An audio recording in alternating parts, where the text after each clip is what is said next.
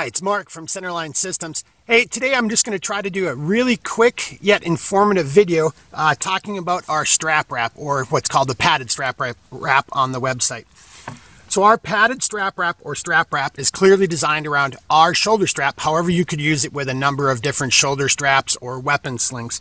Now on our shoulder strap, as you can see, the padded strap wrap goes in between the two reducers and therefore encompassing the whole shoulder strap. But if you were using it on a different shoulder strap or again a weapon sling, what you can also do is you could take a piece of 550 cord, and this is just an example, there's a million different ways you could do this, but you could secure it to the sling or that other shoulder strap and then come up here and girth hitch or tie off somehow to the one of the two MOLLE loops that are on either end of the strap wrap.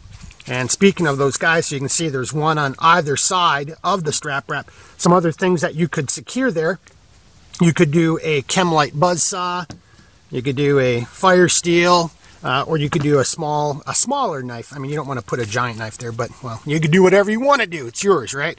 All right. So another thing is when you set this up, the strap wrap on your shoulder strap. So whether you're using a Scout, a Mother, or any other type of device, it could be a G2 with a strap kit to a shoulder strap, but you want to have the rear of that product, right? So this is a Scout and it's in a horizontal carrier right now. So here's the rear of the Scout. When I put the strap wrap on, I want the opening of the Velcro to be towards the rear. What that's going to mean is no matter what hip the Mother or the Scout is on, as long as my shoulder strap is over to my opposite shoulder, I'll have the nice smooth edge up against my neck and I'll have the rough other edge on the outside. A couple other examples of things that you can put on the interior of the strap wrap, and that was kind of one of the key design functions. I didn't want to just have a pad. I wanted to have a pad in which you could utilize this interior space. So everything from basic cordage, whether it's 550 cord, whether it's a burnable cord, you know, a reflective cord. Don't forget, even things like boot laces could be S-rolled in here. You could either S-roll it in this type of direction, or you could just S-roll it down this way. Or if you want to get really creative, you could braid it into the shoulder strap itself. Other things that you could unwind and put inside of here, right? So a marking tape, additional webbing. Yeah, you never know when you need more webbing out in the field. 100-mile-an-hour tape. You always need 100-mile-an-hour tape or duct tape. So I just took a small piece of it, but I could have measured out the length of the strap wrap, folded a whole bunch, you know, folded up a couple different times, folded it in half, and then I could have put it inside here and then secured it on the inside. All right. For people who got a little bit more of a tactical angle going on, you could take things like your pointy talkie, fold it up, put it inside there. You could take a loom tape or IR tape, fold it up and put it inside there. You could take all kinds of different items from your basic survival kit, whether it's Kevlar cord, wire, lights, small fire steel, Chemlite sticks, compasses, and you could lay these guys out inside there, because when you fold this over, there's a lot of Velcro going on. This is not coming undone. All right. So a couple other things you might want to think about, you know, could be the straw from your filtration straw. It could be a nasal pharyngeal. You could put other things like, you know, purification tabs, electrolytes, smaller filters. All right, let's get this guy out of the way.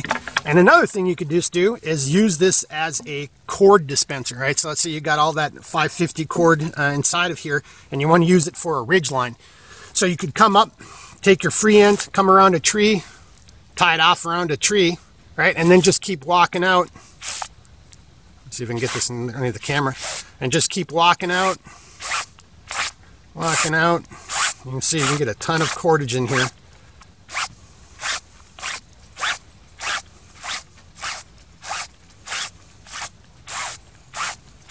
All right, that's kind of boring. Maybe I put too much cordage in there. All right, but then anyway, come to the end, unclip this little night eyes, and then loop it around your other tree, and then now there's a ridge line.